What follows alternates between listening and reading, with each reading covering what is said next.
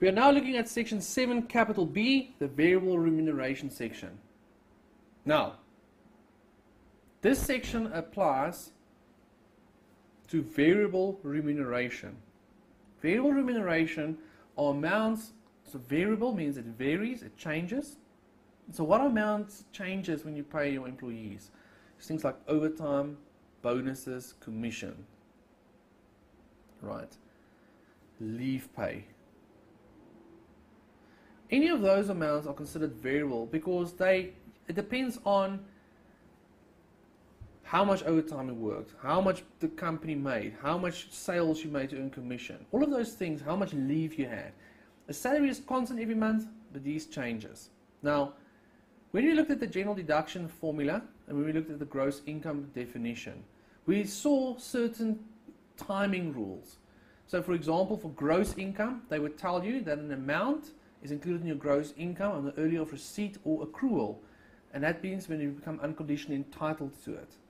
For the general deduction formula, we saw when you have an unconditional legal obligation or liability to pay something, then it has been incurred.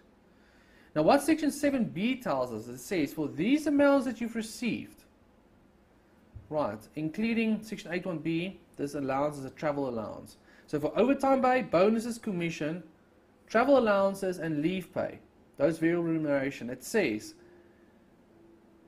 you will not look at your normal rules for gross income and for general deduction formula to determine when these amounts are included in your income or deducted. Remember those rules we just discussed? You're not going to look at it. Instead, they say you will look at the actual date of payment, and that is when you will include it if you receive it, or when you can deduct it if you are the one paying it. So it says, in determining the taxable income by any person during a year, any amount to which an employee becomes entitled from an employer is deemed to accrue to the employee and it be expenditure for the employer. So it's gross income for the employee and expenses for the employer on the date on which the amount is paid to the employee by the employer. So in other words, section 7B overrides our normal rules. So here are the rules. If it's an expense, you can only deduct it once it's been paid. If it's income, you can only include it once it has been paid. And again, guys, this is only for variable remuneration, so amounts paid by an employer to an employee. They specifically tell you that. Paid to the employee by the employer.